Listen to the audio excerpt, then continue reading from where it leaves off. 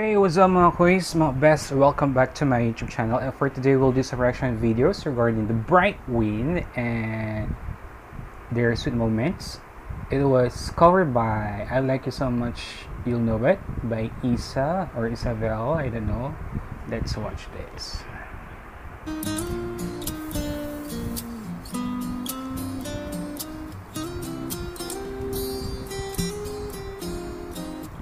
Isabel Cuevas.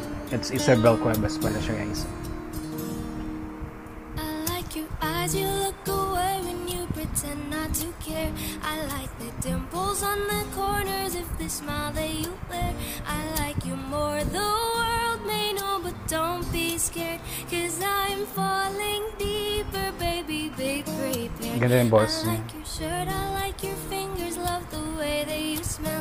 To be your favorite jacket just so I could always be near.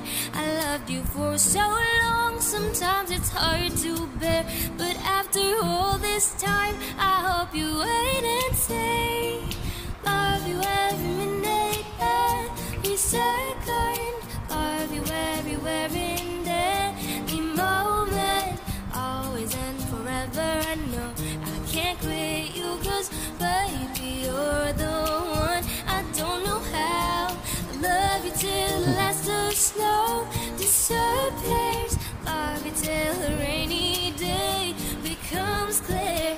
Never knew a love like this, now I can't let go. I'm in love with you, and now you know.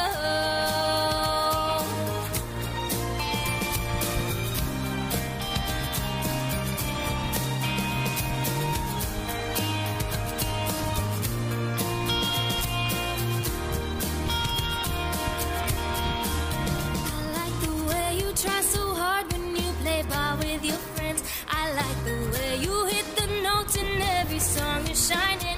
I love the little things like when you're unaware, I catch you steal a glance and smile so perfectly.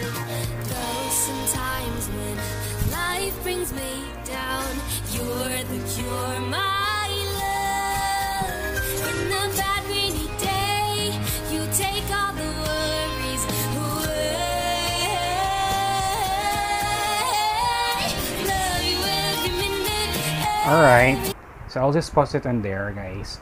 So yun na nga, we already watched the song cover by Isabel, I Like You So Much You'll Know It, and it's really fitted dun sa mga scenes na ginawa nila Bright and Wayne. So bakit nga ba sila very famous nowadays? Because I think because of their attitude, they have a good intentions, and ano talaga siya, I mean, nakapanahon siya ngayon,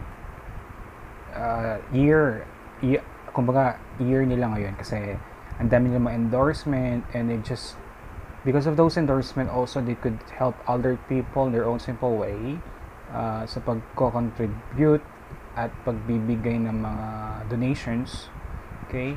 Kaya patok na patok sila sa mga masa.